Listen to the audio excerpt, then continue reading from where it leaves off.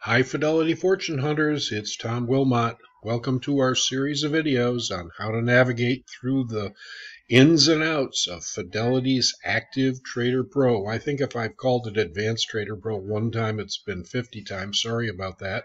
Active Trader Pro ATP. In this video, we're going to continue with our investigation of the platform by talking about some workarounds to the Fibonacci extension tool, that drawing tool we talked about in our last video in some depth. And second of all, we would like to build for you a new and different template. And hopefully that template will be of interest to some of our day trading compatriots. I hope so. If those two things are of interest, please stick around and we'll get started right after this.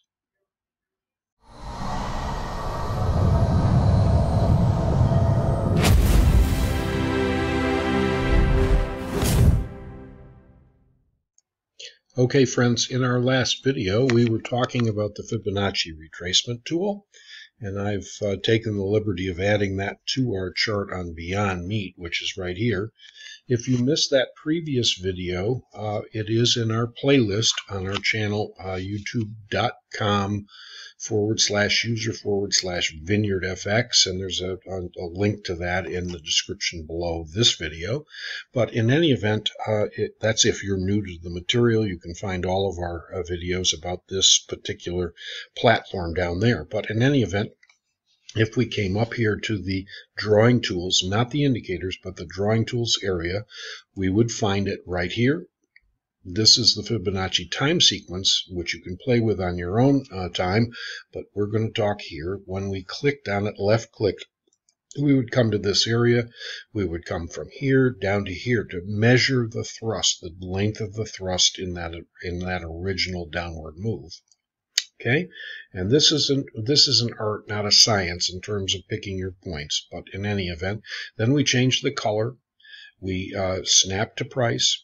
We got rid of one of the lines here in order to give us just 3. And then we can add a value. And when we add that value, what we'd like to do is maybe put in the 127 or the 1618 extension. We're going to add that value, click on it. You have to click here before you can apply. And now what we'd like to do is go up here to this area and see if it came up. And sure enough, that's what happens. And that's the limitation of this tool, because it only gives you a backwards view of things. If the retracement continued to 127, then you'd see it up here above where you began the downward thrust.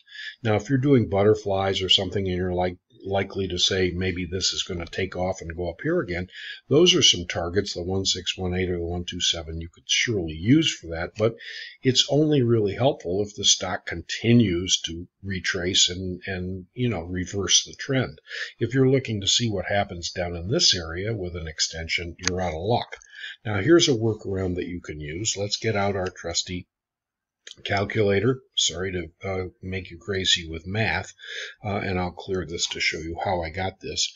I went from 221 minus 163, and I found those points by using that pin to the bottom. You have to kind of look to make sure. It doesn't have to be completely exact, but it's better if you are. And so therefore what we ended up with was 58. Now let's take a look and say if we multiply 58 times 27%, oops, wrong thing, sorry, 58 times 0.27, we're going to end up with about 15 or 16 bucks. Okay, so 15 is the area that we'd like to have. And if we go back and, sorry, bring up our calculator again, 163 minus 16 gets us to 147, maybe 147 and a half. If we use our drawing tools again, give ourselves a horizontal line. And what we can do here is find the little dot, left click on it. Come on, baby. It brings up this. Let's change our color so that we have a nice bright color, line thickness. We give ourselves a little more room. And let's say, I think we said 147, 148, 147. And then we apply, and sure enough, we're right smack dab on the 127 extension. Now, obviously, the 1618 would be a little further down. You'd have to simply multiply that 58 by 0.618, and then you'd be ready to add your line in this area. Now, I know I'm adding it after it happened, but if you were here at the 38 and you wanted to see what the potential extension was to the downside, certainly you could do that ahead of time, and now you could put in the 1618 and see if you can figure out where that target might be to the downside should beyond fail further. So that's the end of our workaround on the Fibonacci retracement tool. Hope that helps. And if you'll hang on just a second, we'll be back with the second phase of this video. Okay, the second half of our video today has to do with templates and how you build them. It's no problem, in my opinion, if you want to test different looks on the screen, different settings and so forth. It gives you a different perspective as to how the market's developing. And in this one, I'd like to tell you a little bit about something called long GMMA. The G in GMMA, GMMA, stands for Daryl Guppy's last name. He was a famous technical analyst from Australia who created and commented on a lot of the multiple moving average concepts I've followed for a long, long time. We typically use 12, 16, 20, and 24 EMA, but to be honest with you, we can make that longer as well and see how that would apply to some of our charts. And I think you'll find that especially on the shorter time frames, it's very helpful. If you're a day trader, it's something you might want to incorporate into your work as a different view of things.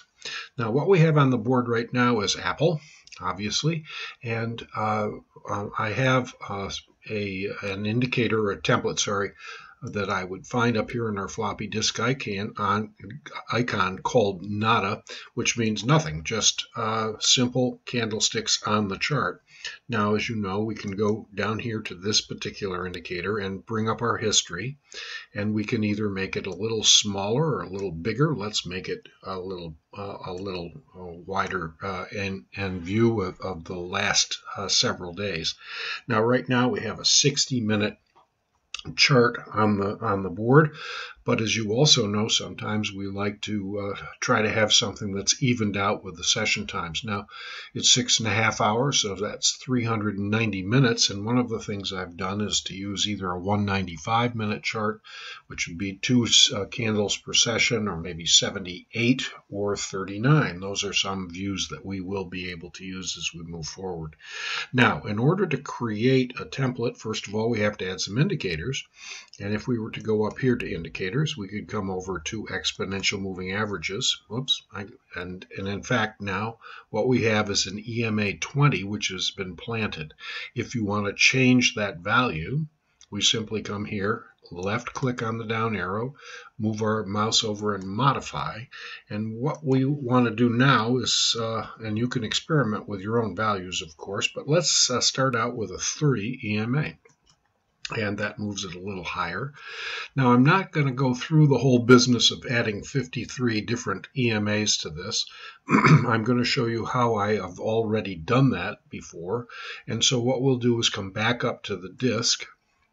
And in this particular area, I added a new template called New GMMA.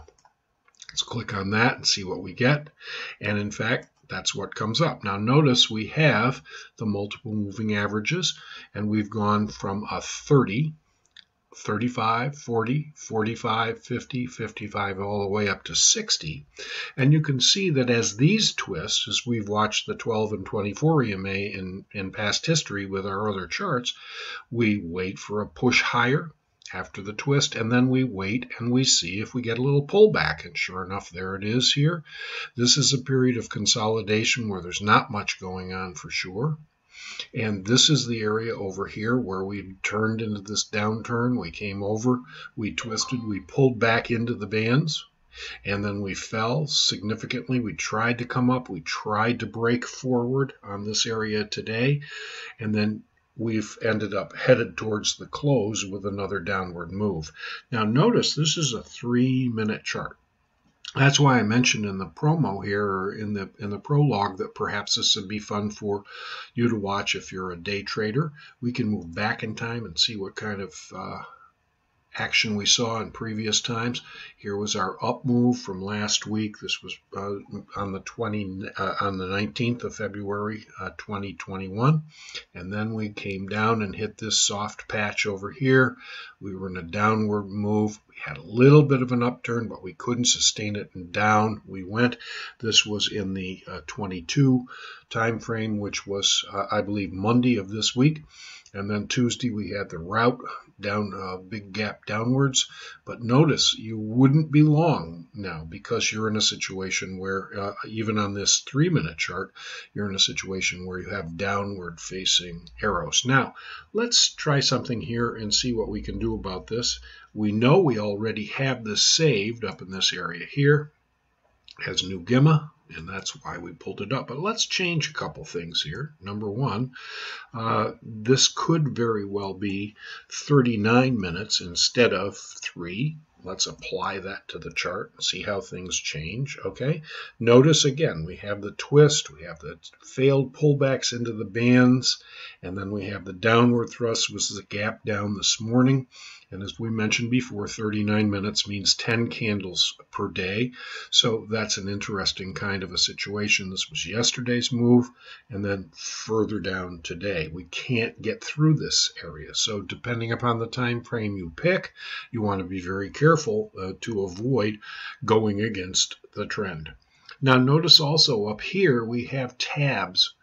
These are the tabs today and 1 year. They're irrelevant to us right now. They're taking up a lot of real estate. So I'm going to show you how to get rid of those settings. And we come over here and just click on Show Tabs. Let's get out of that area and apply. And you can see that's a much nicer view of things. Now, if you like this particular view, maybe you want to make it a little tighter and open it up a little bit more so you can see clearly. And then what you can do is you can get rid of this, and then you can save it again. So we come up here to Settings, and we say Save Chart.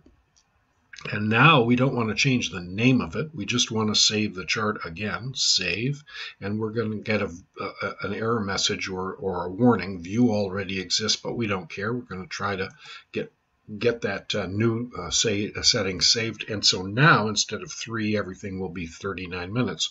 You could save the same template in different time frames and simply note that in your name and your naming conventions.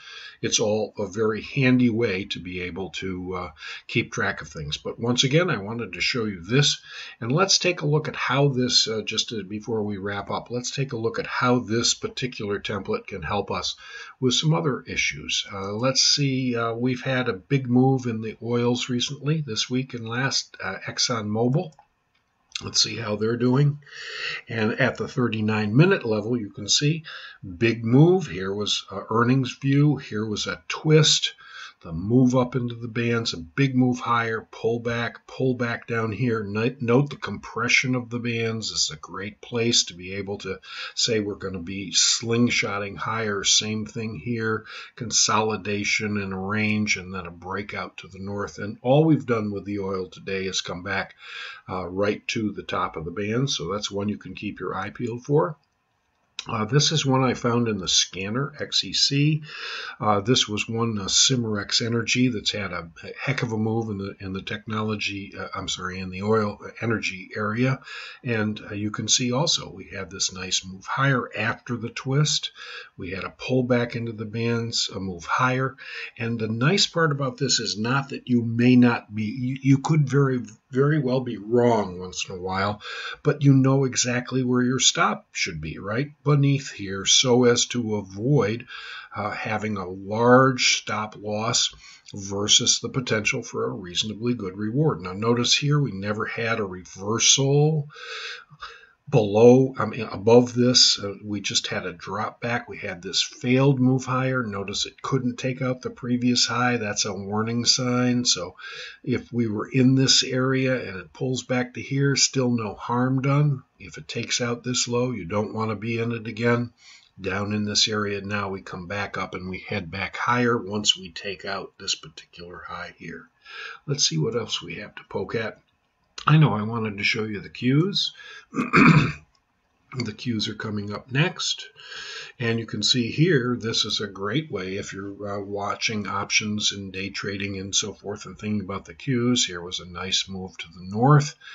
And then we had this breakdown. Here was our rollover. Down we go, and we never even had a chance to get a pullback into the bands until just today when we had this move higher that failed, and off we went into the close today with the cues. So I hope this new view of things is helpful to you. Baidu would be one last one we could check. That's been on a tear lately for sure. Big move higher, and we can even change this now even without changing our chart. Let's go back to a 195 and see how Baidu's been just tearing the world apart here the last few days.